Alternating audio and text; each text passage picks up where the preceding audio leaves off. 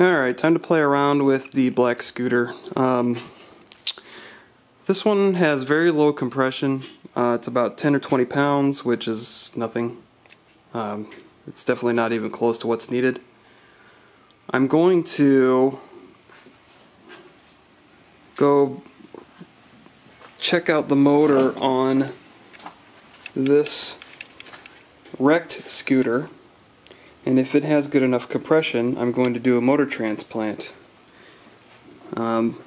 Really, it's more than just a motor transplant. It's basically a whole rear end, because this is all one unit. There's two bolts. There's a bolt in the top here where this suspension spring attaches to the frame, and then there's a bolt on the bottom that everything kind of swivels on. And then there's a couple of electrical connections that we'll have to take care of. But these things are pretty well self-contained and pretty easy to swap over. So I'm going to give that a shot. Well, first I'm going to test compression. If I have compression, I'll go ahead and give that a shot, because I really would like to see 2 complete scooters out of the 3 that I had in my stash. We already know that that one works great.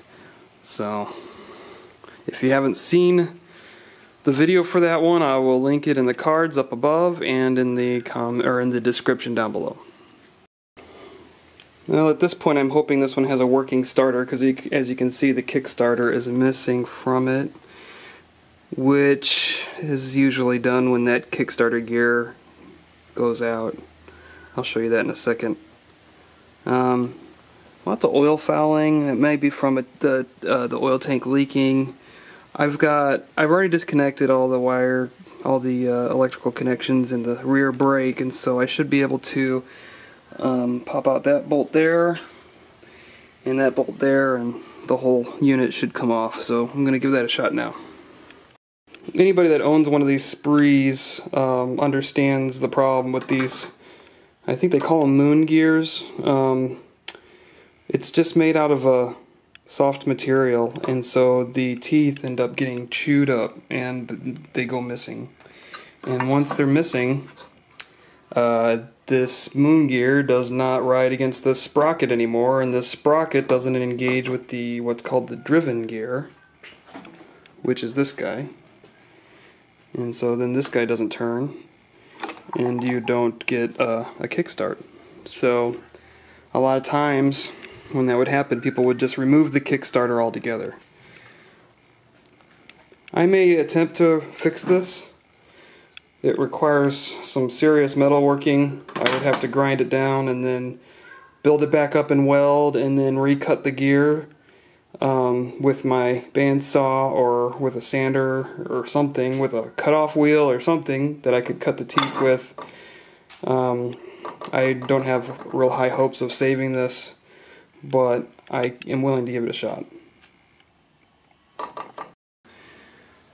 Alright, so I got it out of the old scooter. I got the motor out. I tested the starter to make sure that it actually worked, which it does, which is nice, because now I've got my compression tester hooked up, and I'm just about to test compression for the first time right now.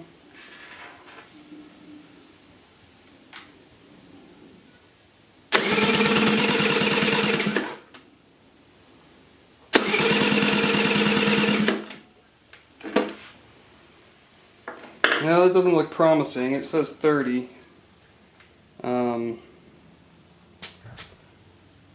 I'm not sure. I've heard bad things about these Harbor Freight compression testers.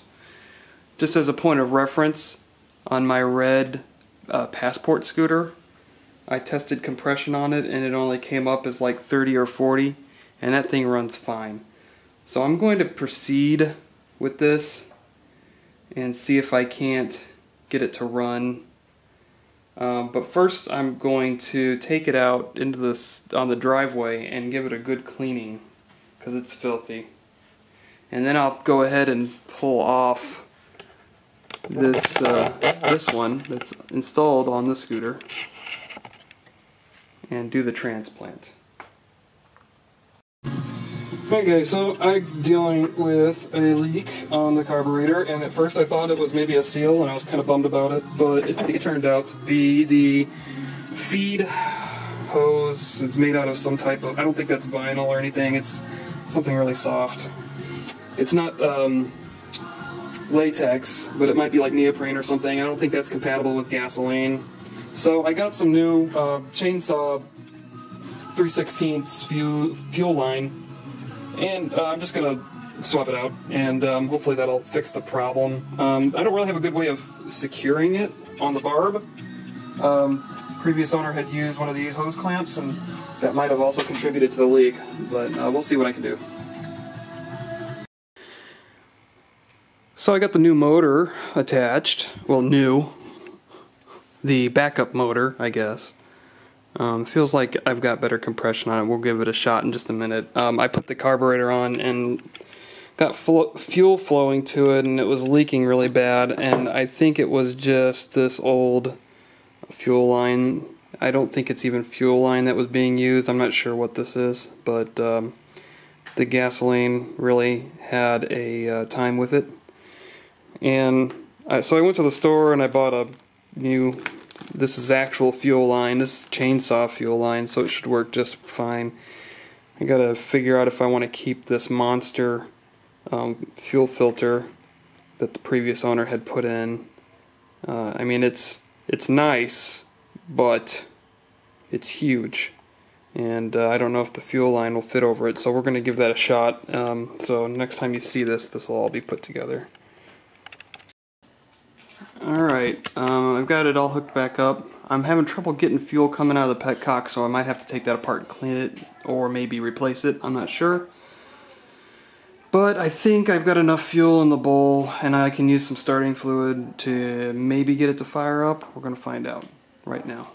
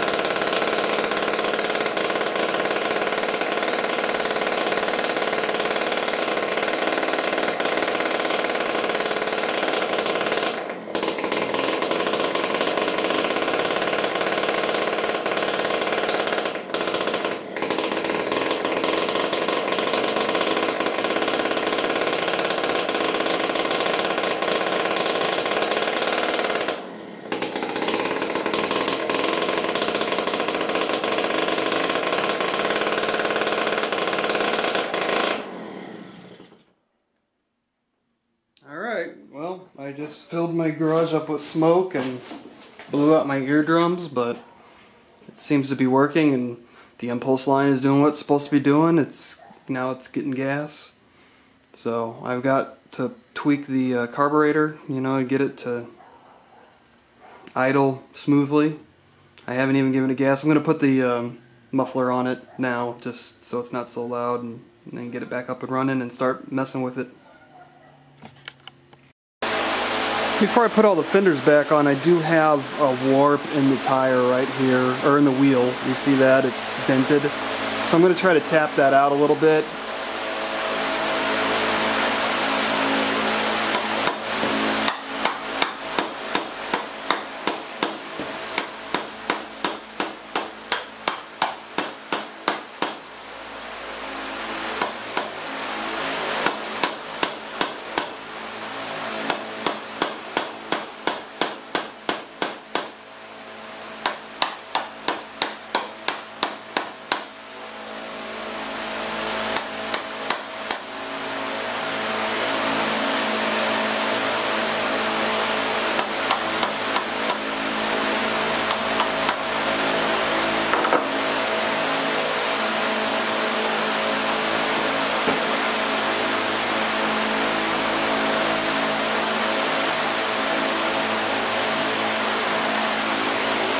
The other motor that I just took off has the same exact dent, but it's not as bad, so I might actually swap the wheels on this one.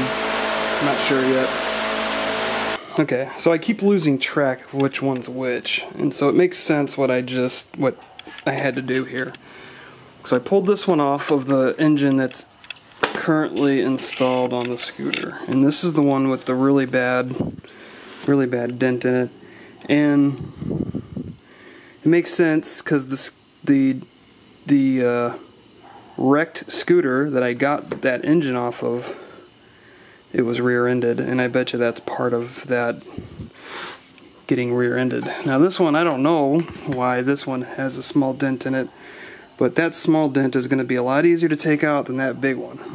So I'm going to go ahead and swap these wheels out. Well, first I'm going to hammer out this dent, and then I'm going to swap these wheels out. This wheel actually looks a lot nicer than this one, but as long as this one works, it really doesn't matter.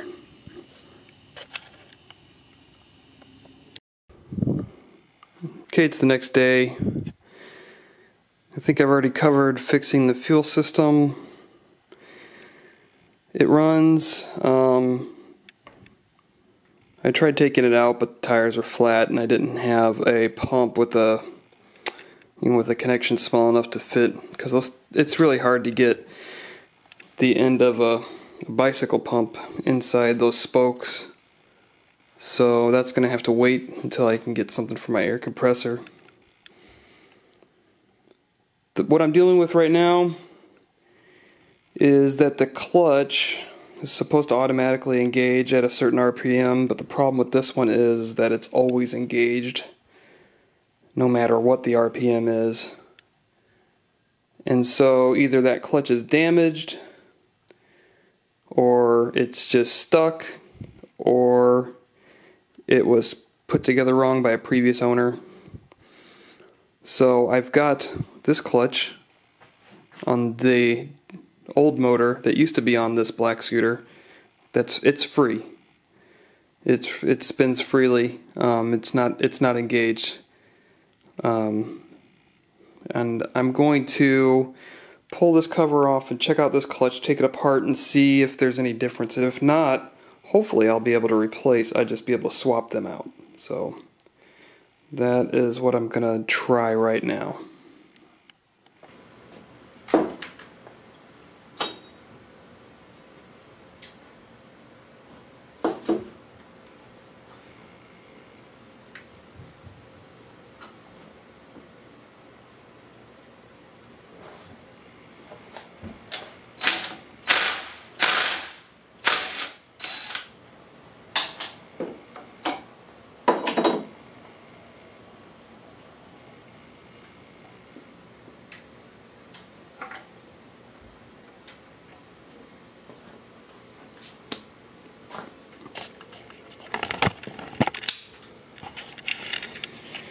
Well, since I'm still rolling, so I took the two apart.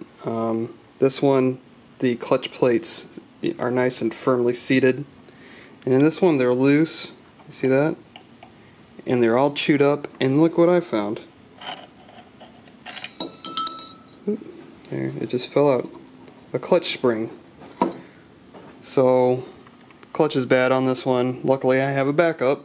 That's really been kind of the thing with all three of these scooters, is I've been able to take these three scooters and turn them into three non-running scooters and turn them into two running scooters. So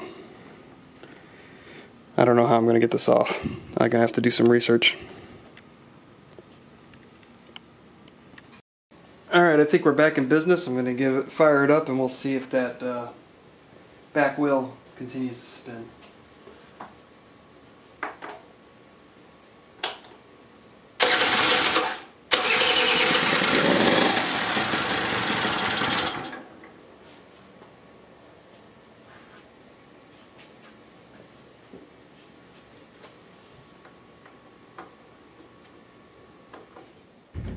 Raise the idle a little bit.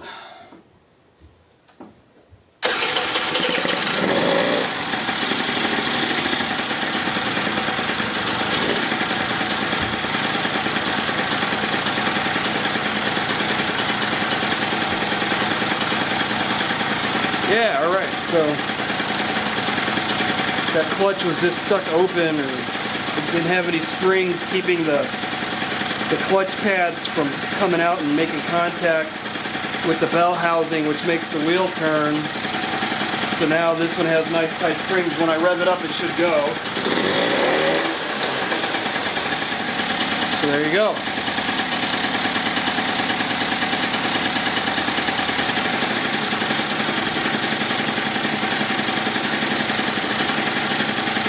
Alright, let's talk about the next step here.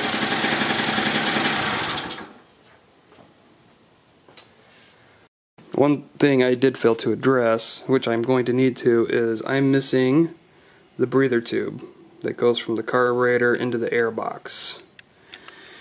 So I'm going to have to come up with something creative because I don't have one in my set of spare parts. It's the one part that I didn't have at least two of. So also yesterday, I don't know if I mentioned it, but I did check to make sure the oiler was still running, which it does, so that's good. It's always nice to have these do the way they're supposed to, so you can have your separate oil reservoir and have it mix for you instead of trying to keep premix in the tank. That way I can just run to any gas station and fill up at any time and not have to worry about mixing the gas in a container first and then putting it in.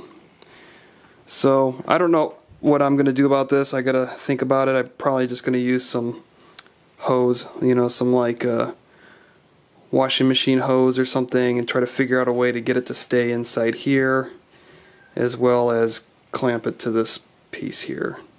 It does still have a filter in there, it just doesn't have the hose.